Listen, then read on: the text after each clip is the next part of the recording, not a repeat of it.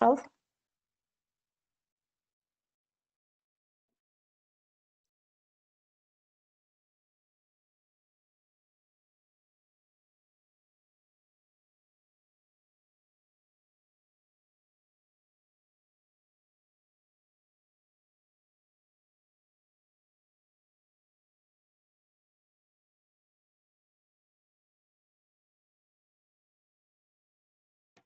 So, I was muted, I'm sorry.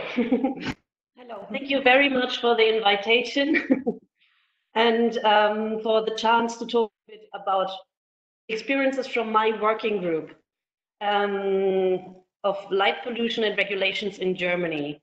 Well, I want to start that there are, oops, why isn't this working?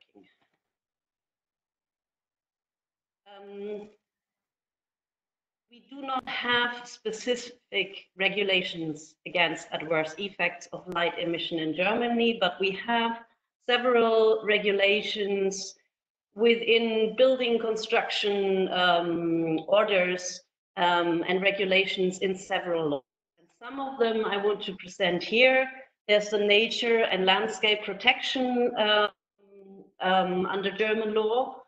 And we do have some legal obligations for alterations or impact or changes that affect the shape or the functionality of landscapes and the performance of those. And street light can be one of these alterations. The impairment is determined by the number of quality in affected species or habitats. And if something, an impairment occurs, there are legal obligations and they cascade. So first of all, these have to be avoided. Secondly, there shall be a compensation if they cannot be avoided, so that, for example, the street light is impairing important ecosystems. You might give some offset to dark sky parks to create better landscapes there. And if all of this does not work, then an offset payment is regulated by the authorities if they approve the alteration of the landscape. Secondly, we have the law of the Emission Control Act, in which all emissions are regulated, that air pollution, for example, noise is regulated in this Emission Control Act, but also the emission of lighting. Outdoor lighting is in most cases not obliged to approval, but nevertheless harmful environmental effects have to be minimized or avoided. The protection includes human, animal, plants, soil, water, culture, and other material assets. So culture could be also the nightscape. However, from this Emission Control Act are excluded all non-commercial purposes, which is private lighting, for example, illumination in gardens, and also public street lighting. If it's not commercially done by companies, but in most cases it's run publicly, and then the street lighting is exempt from the Emission Control Act. There is what we heard about today many times. We have several norms for lighting, and the 13201 is the street lighting norm, which is a technical recommendation. In some country, it serves as a law. In Germany, it does not. It is a recommendation for minimum requirements for public lighting and specifications of technical prerequisites. In Germany, the consortium is from the Dean Office. The Dean Office is established, supported by the state, for consumers, so that the technology has a minimum standard. And this is what this committee does. They are delegates from more than 66% from the industry. So it's basically the manufacturers that give out technical recommendations how much light there should be at least on the street to secure safety. The problem is this is private, it is an association, it does not have enough stakeholders from different subjects, and it lacks democratic legitimacy, and therefore it has no legal legislative power, at least in Germany. I know it's different in some other countries. But we have two laws, I just explained them to you, but they are very broad and very unspecific in terms of light emission. So the unspecific regulation from these laws for nature protection and emission control fade behind very detailed technical standards, because for the security, the communities are obliged to get at least the amount of light which is in the norm. So although it is not the law, it's often taken as if it was the law. And we did a publication together with the University of Münster. Benedict Huggins was heavily involved in this. He's lawyer for environmental law, and we together summarize the protection gaps that exist for light emission and adverse effects on ecological systems and landscapes. So the protection of habitat is spatially limited and would require an individual impact assessment for lighting systems, which does not exist. The protection of special protected species required an adverse effect, such as injury, death, or avoidance behavior. A lot of the adverse effects that we see are indirect. So you have them on one species and the other species cannot feed anymore because there's a lack of food. I will go into this much more later. So what is in the law said what is an adverse effect often exclude adverse effects from artificial light at night. Then most provisions require either a significant increase in killing risk or a significant decline of a local population. And both criteria are also in artificial light at night related situations hard to assess. And then in the natural nature and landscape law, species and landscapes without special protection, so that have not a certificate for being protected or not on one of the endangered lists, they are often not affected by the protection. And now I want to go into night as a living space and how important the darkness is for ecosystems and for species. Here is a list showing the percentage of animal groups that use the night niche. They have adapted their senses to the dark light situations, and they can be heavily disturbed by artificial light at night. And you see that this is in some animal groups a pretty high percentage. Here is pointed out the bats, which have special protection status, and amphibia, which is also a high amount of species specially protected. But all the others, like mammals, also over 63% are night active. And a lot of the species, especially also with invertebrate species, do not have any protection status. But they are rather important for ecosystem services. There are several studies showing that the nighttime service of pollination is highly important, also to provide service for the daytime pollinators. So the study by Knopf et al. Done in 2017, they showed that with street lighting in a region, there was a certain plant not pollinated by nighttime pollinators, and this food source was then lacking for the daytime pollinators. So this had an impact on the whole ecosystem and how the functioning even of daytime active pollinators.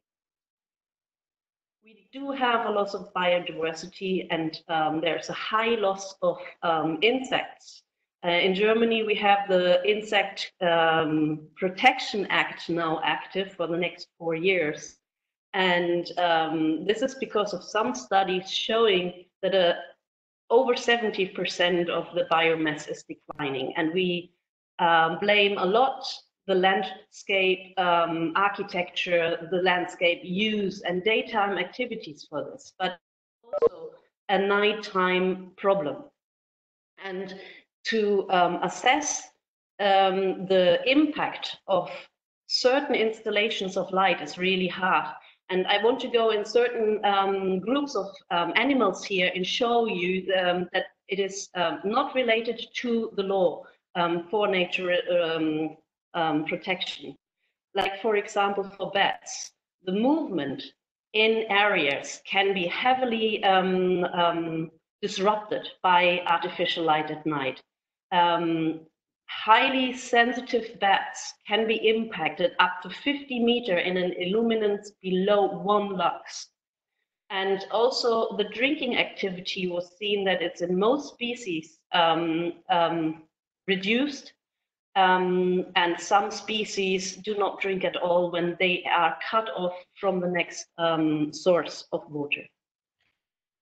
With birds, we do have an impact on migrating birds, and this is very hard to assess how big the impact is, at what time. Now it's shown that on certain migration status, the birds are more affected by light pollution than at others, but basically the migration routes go over heavily polluted areas.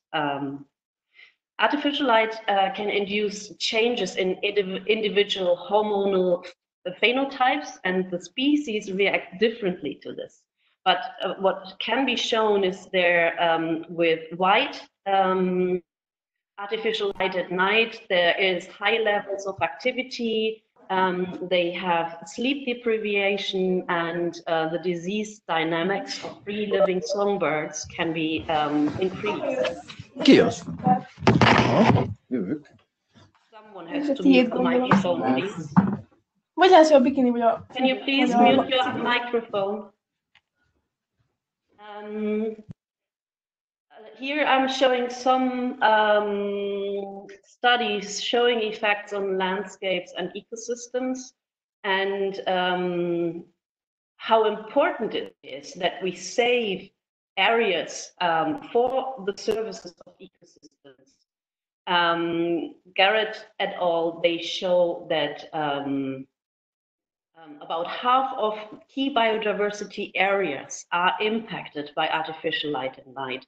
And this means there is impact on certain services. And Kobizic, sorry Maya, I still learn your name, although we worked together for a long time, showed that the growth of periphyton, so the very basic of ecosystems resources, the new growth in aquatic systems can be impaired by certain lights.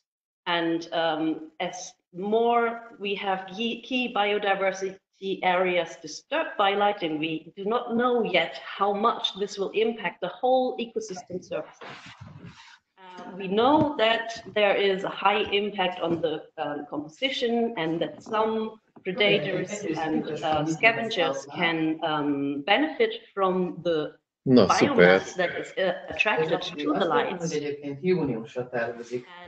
And this can cascade in riparian food web and can disturb whole ecosystems.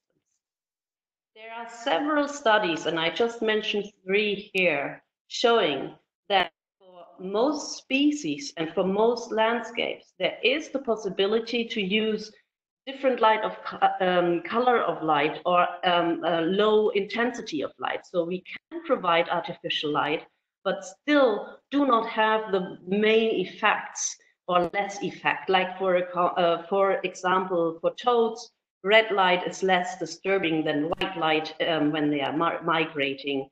And Maya also says understanding the contribution and the contribution of artificial light and how we use it can save insects and landscapes. And yeah, certain light sources are key sources to mitigate and minimize ecological impacts. So we come to the solutions, and they are pretty even for most stakeholders. So even astronomers won't say different things. Right now, if you have, for example, a camping place in a natural park or a protected area even, they can illuminate their parks like on this picture. Really bright, you need to find your way, you need to find the reception, and you shouldn't trip over anything, so there's a lot of light needed. But what we can do is we can guide the light to where we need it. Full cutoff, full stop. We can use warm light colors. There's no reason why we should use high blue content light unless you work outside or you maybe have to film. But in most cases, in public lighting, we do not need cold colors. So we can reduce the color temperature. Apply the lowest light intensity necessary. We do not really know how low we can go because our eyes are able to adapt very well to darkness. And if there's no disturbing points by brightness, we can lower the intensity much further than we know already. But lowering the lights about 50% won't harm anybody because most persons won't even see it. And then to implement requirement profiles helps on regional plans. You might have to justify why you need the light and show your traffic or visitors numbers in the dark phase. And then make sure, right now you have to make sure that you have enough light with a street lighting norm for visitors that might come during the whole day, 24 hours. But actually what we need is that you say how many traffic and visitors you have in the dark phase, and then you have to show that you really need this lighting and that it's not just turned on with no use. And then last but not least, we have to measure the brightness. And like we do for climate change protection, where we say this is the status right now, the CO2 consumption. We don't want to increase it, we want to decrease it. We can do the same for light pollution. We do have a disturbance right now in certain areas. We do not want to let it become worse. What we have just seen in the previous talk is that more and more lighting points are sold and that we have more and more consumption of energy because of lighting, which is actually not needed. And we need to regulate this. And one major thing is we need standardized measurements to show that our areas, landscapes are not brightening more and more. So, and if we do all of this, then we have a camping site like this. We can enjoy the stars, we can see where the reception is, and we can even talk outside and find our way. A lot of these recommendations are done with a whole lot of consortium, a lot of people sitting here in the working or taking part in this workshop are from the Loss of the Night Network, which was active from 2012 to 2016. And the website is still active, and you can find the recommendation and also legislation from certain countries on this website. We recently have published in German a guide for the new installation and modernization of outdoor lighting system to assist communal authorities in decision making, in showing that there needs to be regulation, in showing how the regulation could look like, and maybe implementing regional regulations. And there's also this publication by Benedict Huggins and our working group and the Federal Environmental Agency showing the shortcoming of legislation for the protection against the adverse effects of artificial light at night. I want to invite you to work with this. Yeah, but my take-home message for you is we need desperately regulations against adverse effects of outer lighting. We need them on European level, national and regional level. Thank you. And if you want to get in contact, here's my address. Open for questions.